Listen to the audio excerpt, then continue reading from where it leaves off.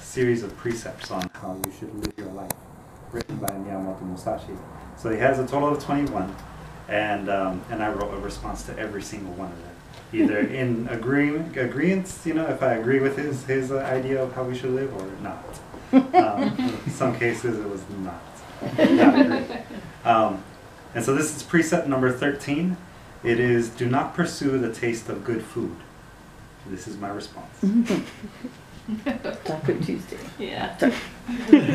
No pancakes, no enchiladas, no flautas ahogadas. Tomato sauce is not the same as salsa. No blueberry muffins, no tortas de jamón, no chavo del ocho. 49% of Latinos suffer from obesity. Diabetes is not your friend. No tortillas de maíz, no tortillas de harina, no pan dorado, dulce, o enchocolatado. Gluten-free is easy with maíz, but not with everything else. Your Whole Foods friends don't know Mexican outside their hot food bar. No arroz con pollo, no chiles serranos, no chorizo con papas y huevo. Mami Lucy used manteca Farmer John's, but less flavor and steam will keep you lean, or mean, if that's your flavor. No tacos dorados de papa, no mole poblano, no a lo oaxaqueño. Queso fresco and avocado with a pinch of salt does not make a meal, even if your tortillas are de maíz. No a los frijoles de la olla, no a queso rallado, no a sopes de adobada con guacamole y rajas en vinagre. Pickled anything is good for digestion, but jalapenos cause indigestion in this Anglo-American world. No a GMOs, no a organic pho, no a foraged meals in Detroit.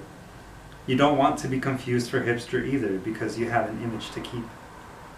No a nachos, especially with 7-Eleven cheese sauce or Wetzel's Pretzels hot dog bites. No a casi todo que hay in Union Station. You're there just for a ride. No a Wiener Schnitzel. Válgame Dios. Should Jenny catch you eating there, be ready to answer with chili cheese breath with agreement that you'll go to the gym again this week.